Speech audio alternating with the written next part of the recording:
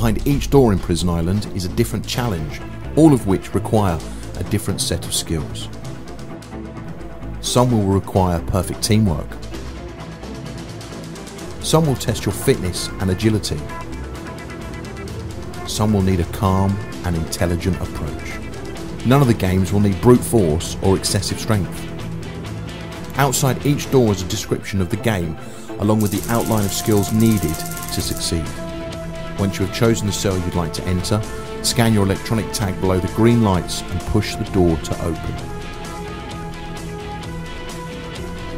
If the lights are red or blue, it means another team is playing, so you'll need to find another cell. You can choose any and play them in any order you like. In each cell you will see a screen which will show you how many points you have achieved, along with how much time is left. After you have finished the cell, you'll see how many points you have gained. If you think you can beat your score, just open the door, rescan below the green lights to start again. Only your high score in each cell will be recorded.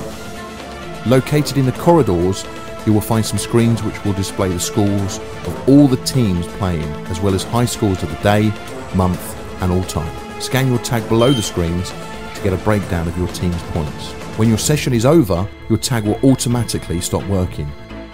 Now is the time to ask one of our guards if you'd like to purchase more time in our cells. Once you've finished, please return your electronic tag and feel free to relax in our waiting area.